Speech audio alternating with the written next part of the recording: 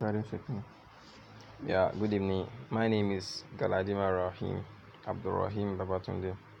So in this video I'll be showing you how to translate from Chinese to English. So firstly you have to download this app from Play Store. Snaptrans. You have to download it from Play Store. So after downloading, so you have to open the app so you can change your language here.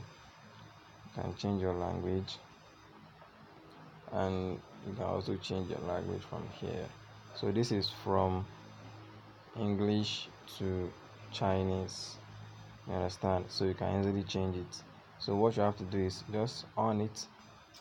So after on this search symbol will pop up. If you off it, it's gonna go off. If you on it, it's gonna come up. So now I want to translate some Chinese. So you have to open your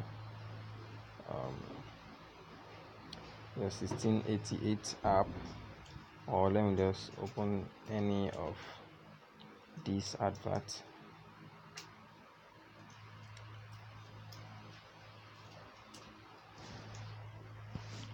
My network is somehow slow, so I'm just open this.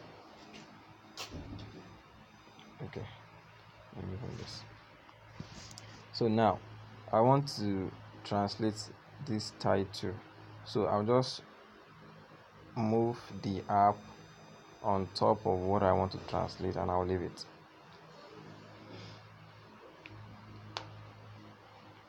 So it depends on your network.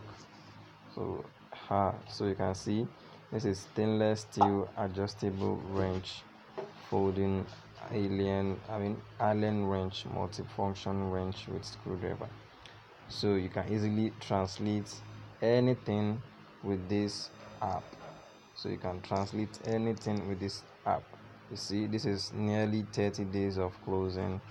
So if you want to check for specification, so you can come to this and